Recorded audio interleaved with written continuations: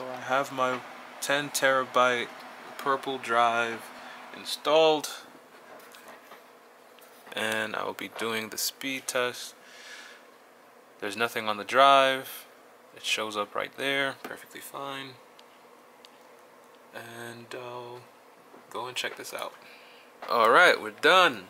So read is 247, read and write is 244. So what I'm about to do is this is the new hard drive, 10 terabyte, and this is a 3 terabyte hard drive. The RPM on this is 5,400 and the new terabyte is 7,200. This is going to be a folder which is 12.2 gigabytes. So we're going to copy it over.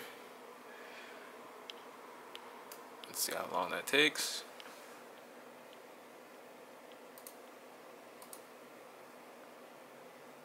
And as of right now, the speeds are 185 plus, 190 plus. This has about 60 seconds left. So I have no programs open, well, besides Spotify, and the test is still going at this moment. Read speeds is 94, write is 231. The writing is actually a little surprising for me. And this is with the hard drive in the bay. And this is the 4-dock bay that I have.